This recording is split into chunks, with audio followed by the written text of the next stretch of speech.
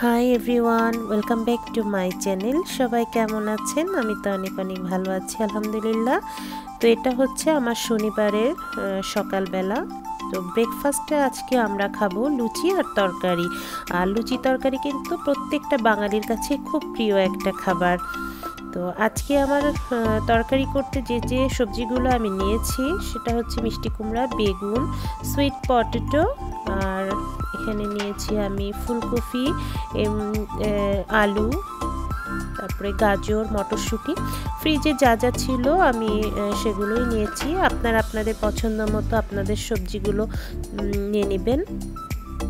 তো এখানে আমার লাগছে 5 ফোড়ন, আর লাগছে লবণ, হলুদ আর একটু মরিচের গুঁড়া। আর এখানে লাগছে তেজপাতা, এক টুকরা দারচিনি আর শুকনা মরিচ, পেঁয়াজ কাটা, আর এখানে সামান্য একটু আদা বাটা নিয়েছি, 4-5টা কাঁচামরিচ আর একটু ঘি নিয়ে নিয়েছি। তো আমি এই যে কড়াইয়ে তেল দিয়ে দিলাম। আমি কিন্তু এখনই তেলের ভিতরে 5 ফোড়নটা দিব না, আমি আগে তেজপাতা, শুকনা মরিচ, দারচিনি, পেঁয়াজ এগুলো একটু ব্রাউন হয়ে গেলে তারপরে আমি 5 ফোড়নটা দিব। তো আজকে খুব সকালে ঘুম ভেঙে গেছে আমার, তো ভাবলাম যে আজকে একটু স্পেশাল ব্রেকফাস্ট কিছু করি, তাই চলে আসলাম লুচি আর তরকারি করতে, আর এটাই আপনাদের সাথে আমি শেয়ার করছি। তো আশা করি আজকের ব্লগটাও আপনাদের খুব খুব খুব ভালো লাগবে।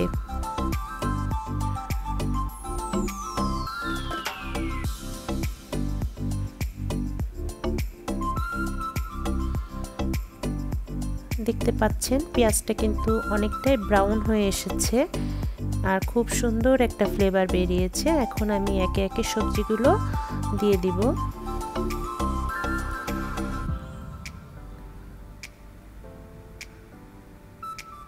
তো আমার হাজবেন্ড কিন্তু লুচি তরকারি, লুচি মুরগির ঝোল দিয়ে খেতে এগুলো খুব পছন্দ করে।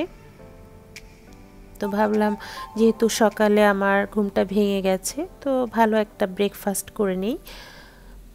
তো এই যে একে একে সব সবজিগুলো আমি দিয়ে দিলাম। এবার একটু নেড়ে চেড়ে নিচ্ছি। এখন আমি লবণ, হলুদ, মরিচের গুঁড়া আর একটু সামান্য আদা বাটা দিয়ে সবজিগুলোকে ভালো করে কষে নিব, মানে ভাজা ভাজা করে নিব।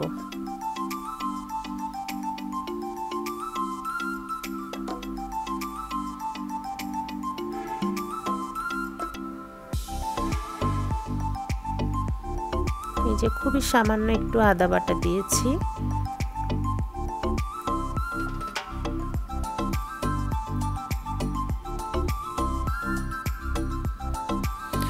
তো আমি এখানে পরিমাণ মতো পানি দিয়ে দিচ্ছি। আর আদা বাটাটা আপনারা না দিলেও পারেন, চাইলে ওটা স্কিপ করতে পারেন। আমি হয়তো আজকে এভাবে করছি, অন্যদিন হয়তো আদা বাটাটা নাও দিতে পারি। তো এইভাবে এই যে সবজিটা অলমোস্ট সেদ্ধ হয়ে গেছে।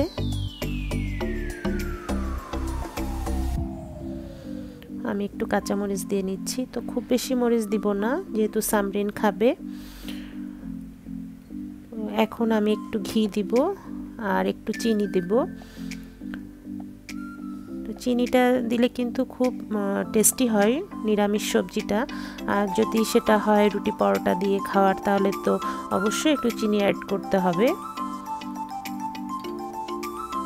যে ঘিটা আমি দিয়ে দিলাম, খুব সুন্দর একটা ফ্লেভার এসেছে।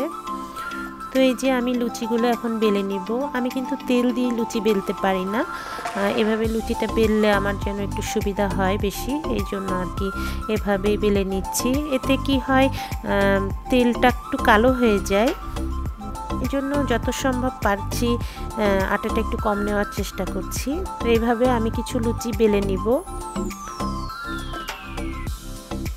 আমার লুচি বানানো হয়ে গেছে, আমি সবগুলো লুচি ভেজে নিব।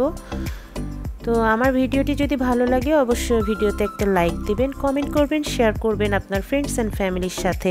আর আমার চ্যানেলটি যারা এখনও সাবস্ক্রাইব করেনি তারা অবশ্যই আমার চ্যানেলটি সাবস্ক্রাইব করবেন এবং পাশে থাকা ছোট্ট বেল আইকনটি মাস্ট ক্লিক করে দিবেন, যাতে আমার নিয়মিত ভিডিওর নোটিফিকেশন আপনার কাছে পৌঁছে যায়।